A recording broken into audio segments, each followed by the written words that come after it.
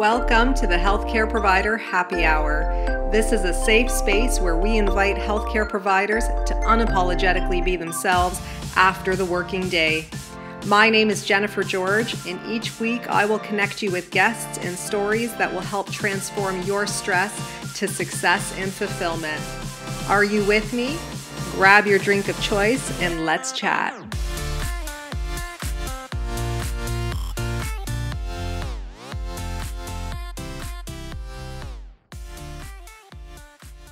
Hey everyone, welcome to the Healthcare Provider Happy Hour. I'm your host, Jennifer George, and I'm joining you today to chat with you a little bit about inspiration and motivation. Right now, with the pandemic, with a lot of uncertainty going on, with a lot of healthcare providers feeling exhausted, feeling overwhelmed, feeling drained, feeling burnt out, feeling depressed, experiencing their own sources of pain right now, I often think about motivation and inspiration, and I kind of toggle between the two because I think while they both are kind of used interchangeably, they do have different meanings. And I know for me personally, they do. And when it comes to like conserving energy as a healthcare provider, I think it's really important right now to take a look at motivation and inspiration. And so motivation is typically defined as the reasons or reason why you behave a particular way or pursue a particular goal, right? And we know that motivation can be both internal and external. So someone's internal motivation is usually their general desire to achieve something. So it comes from within, and that's the piece that's often interrelated with inspiration. Whereas external motivation is usually driven by outside factors. So an outside factor might be, for example, weight loss, or someone is motivating you to go to the gym with them and you form this buddy system and you go together and you commit to it and you're motivated. But when that person starts to drop off, you stop going. That really means you were just purely externally motivated, right? It didn't really transfer into internal motivation, perhaps. When you think about our work, externally, we're motivated by tasks, deadlines, time. We're externally motivated by pay, by recognition, things like that. So it makes sense, right? But that transference to internal motivation is what sustains us. External motivation can only be sustained for so long. And that's why I would say people who, come into contact and receive very large sums of money, for example, realize that life isn't what they thought it would be because of the added money, right? There's so much more. And it all comes from within. Now, when I think of inspiration is usually literally, scientifically, it usually means to breathe life into someone, right? To breathe life into something, to take a breath in.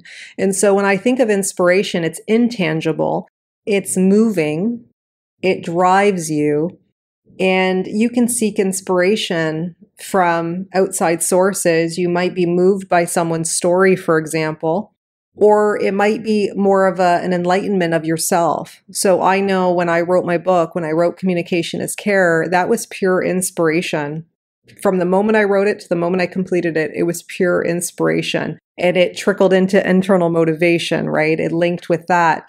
But I was inspired. That's what sparked the book. And that's what sparked the clarity behind the book. I wasn't going looking for it. It just came to me. So that's where inspiration comes into play. And inspiration really is where I find myself right now when I talk about healthcare provider burnout. If you're looking at my Instagram lately and talking about decompression, it really comes from letting in rather than always trying to make things happen. So if you really think about it, if you think about all of those moments in your life where you've felt inspired, did they ever really come from your own physical pursuit of something, your own expenditure of energy?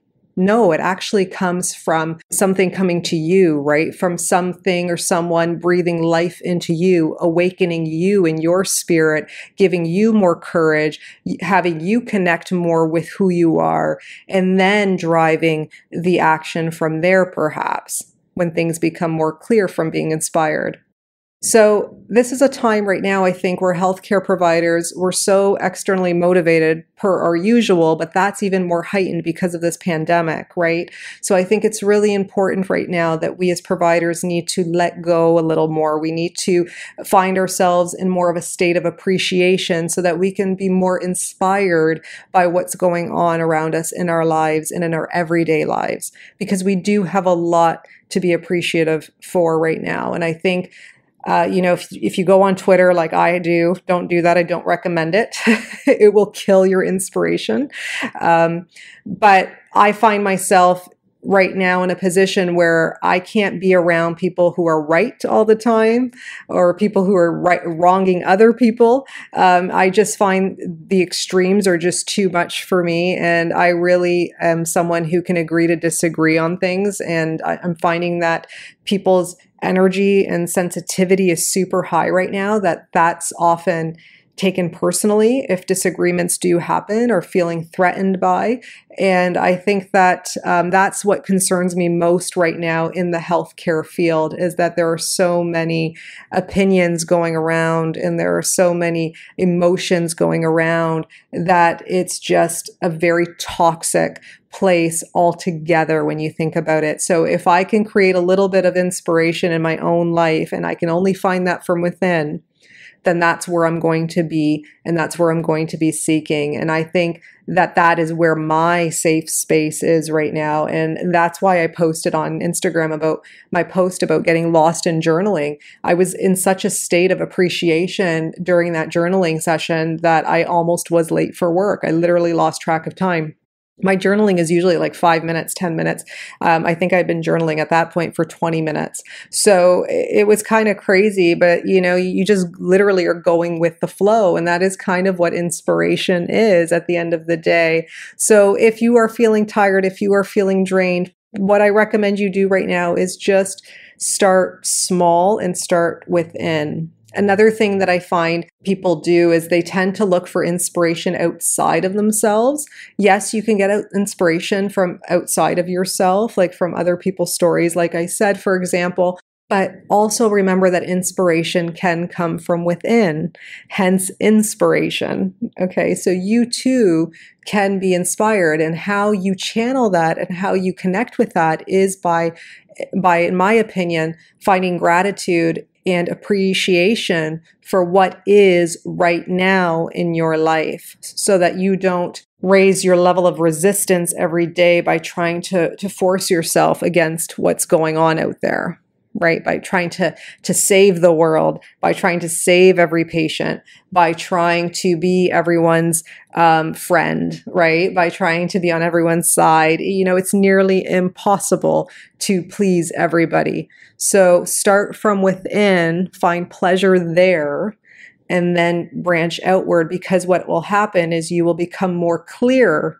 in your inspiration. You will start to actually find yourself connected more to your inner being, to what drives you on the inside. So then when situations and people are around you, you become highly sensitive to that and understand that, yeah, this is good. This is a good energy for me to connect with, or this is not so good and I need to distance myself from that. You become better able to discern situations that will come into your life at very quick paces every single day with a little more ease and flow. Okay, so I'm not saying not to be motivated, because I really do believe that inspiration and internal motivation are connected, but I really think it's a time to just look for inspiration and seek that. And that comes from just letting in, and also letting go of things that aren't serving you as well, so that you can let in more. And from an energy conservation perspective, inspiration is more energy conserving, right? It's more energy building, because you are just allowing rather than constantly making something happen, which is what we would normally do with motivation. Okay, so you can be in a state of inspiration and just be in pure appreciation and not have to physically do anything, but rather just feel. And it really, in my opinion, is also an emotion that way, right? It can lead to joy, for example. It could lead to love. It could lead to compassion. It could lead to empowerment. It could lead to different emotions as well. So inspiration doesn't really take as much out of you. I would go so far as to say that it might even fuel you, because in a way you are decompressed and allowing things in. So I hope that makes sense. I hope you could put this all together, see how it fits in your life. If you have any questions about this podcast and you want to chat more about this topic specifically, just reach out to me on Instagram. My handle is @bestobsessedwithjen. And if you like this podcast, please leave an honest review and subscribe and share. Your reviews mean everything to me. They really do help in me moving this podcast forward each and every week and chatting with you all. So until we chat next time, remember to stay well and to stay happy.